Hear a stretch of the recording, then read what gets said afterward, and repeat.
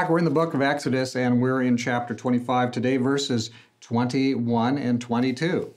And so here's what we read. You shall put the mercy seat on top of the ark, and in the ark you shall put the testimony which I will give to you.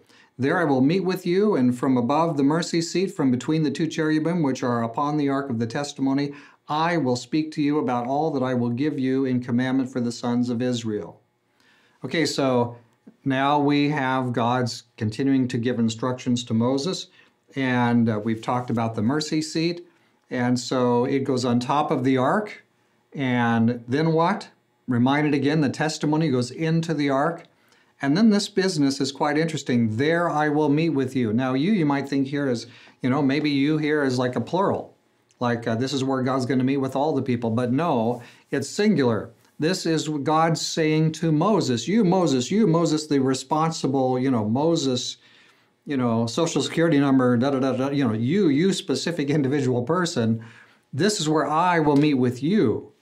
And so Moses, again, as we mentioned, as he stands there before the ark, he would be able to, with the ark, it's on top, we Ark of the Covenant, we have the mercy seat, we have the angels, and the Shekinah, God manifests there. We haven't talked about that yet, but Moses would be looking straight across, straight at that Shekinah glory, the manifestation of God's presence.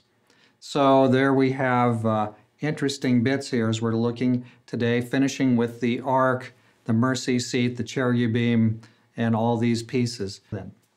Now, what's he going to speak? What's this going to be the topic of discussion when God and Moses, when this is being set up and they're having this discussion?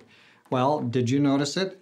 I will speak to you there about all that I will give you in commandment for the sons of Israel.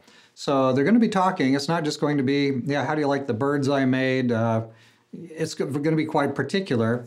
There are commandments that God is delivering for his people. And so that is going to be what they're going to talk about.